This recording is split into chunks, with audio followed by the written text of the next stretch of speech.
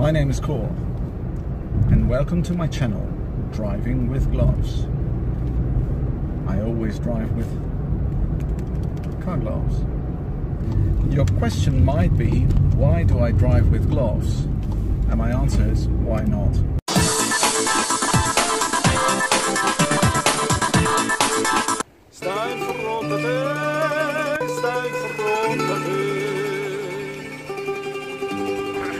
I'm sorry, I didn't notice that I'm already on film. The land you see on the other side of the water is not Capri. So this episode is not about the Ford Capri, or the Ford Capri as the English say. No, this episode is about the real thing.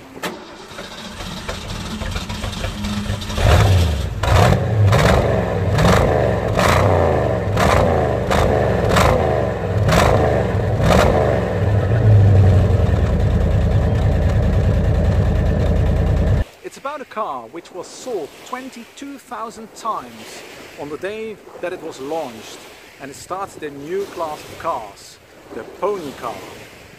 And this is it, the Ford Mustang. Novacar in Ponte Tresa was so kind to let me use this car for today.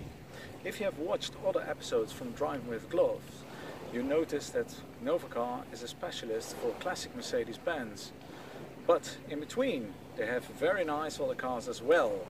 Cars like the Isorivolta Fidia, the De Tomaso Longchamp or the ultra-rare Ferrari 400 Spider.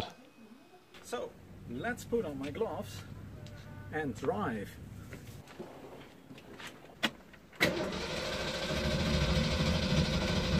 Uh-oh, what's happening now?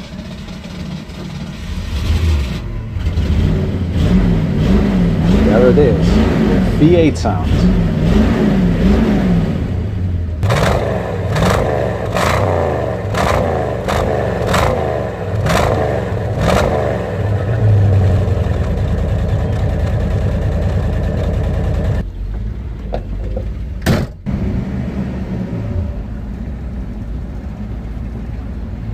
That Lotus 4-cylinder doesn't sound too bad either. Perhaps you know that the Ford Mustang was featured for the first time in a film, which was filmed here in Switzerland. This is the Furka Pass. To me, one of the most beautiful roads in Switzerland. The name comes from the Latin word Furka, which means fork. And this am I, approximately 17 years ago on the Furka Pass with my Porsche 911. And it was the third and most famous Bond film which was filmed here, and two completely new cars were introduced. One was the Aston Martin DB5. And yes, that's me again, because I used to work for Aston Martin. The other car, which was launched in Goldfinger, because that's the film I'm talking about, was the Ford Mustang. The Ford Mustang was launched on April the 17th, 1964. The filming from Goldfinger with the Ford Mustang in Switzerland was around May-June 1964. Actually, they had planned to use a golden Ford Mustang Fastback, but Ford was not yet ready to provide such a car before September, so it was replaced by a white, or some say light yellow, convertible Mustang. Until 1960, Ford was only making rational cars, but Ford saw that there was a demand for cars in which it could show off, so they tried to pimp up the Ford Falcon with some fancy colors.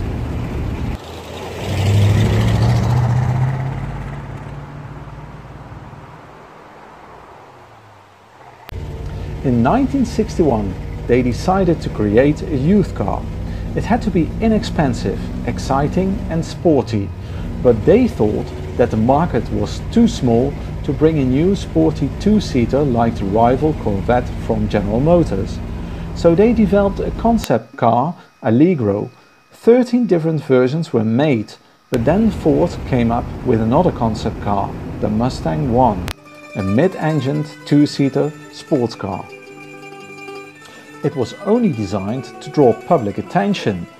It was not designed for production, because 4 seats would double the sales, so then they designed the Mustang II, which was near to the final design.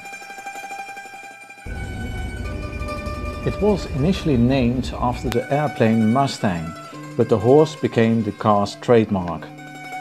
What you can't see is that on the left from me there is a small river called Tresa. I'm still driving in Switzerland, but on the other side of the river it's Italy. That's why the weather is so good here. And that's why you have all these Italian look-alike villages here.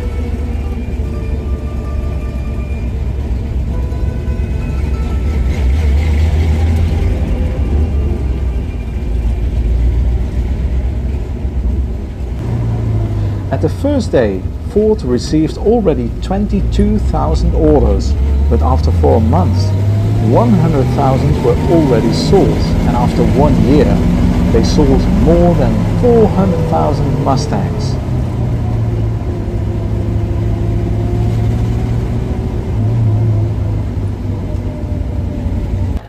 This car is from 1966, and this year, only 1.5 years after the launch, Ford had already sold 1 million Ford Mustangs.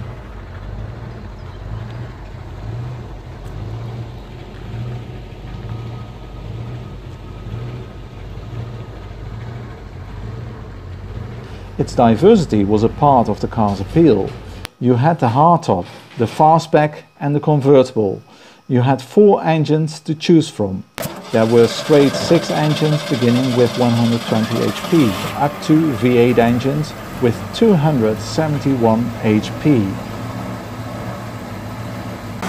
And as I said before, today I'm going for the real thing, so this is a V8.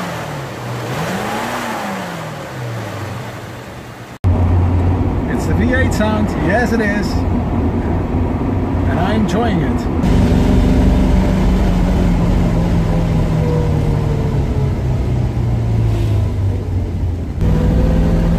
How is it to drive? Well, I have driven better cars to be honest, but it's a thrill.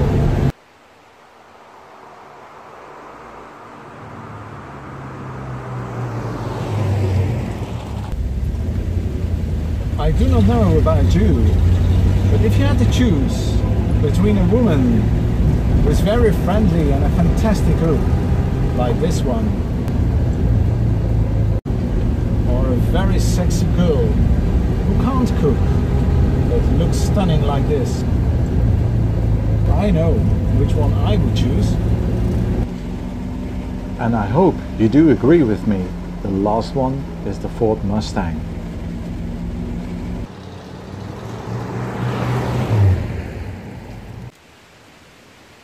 Thank you very much for watching this episode from Driving with Gloves with this gorgeous 1966 Ford Mustang V8.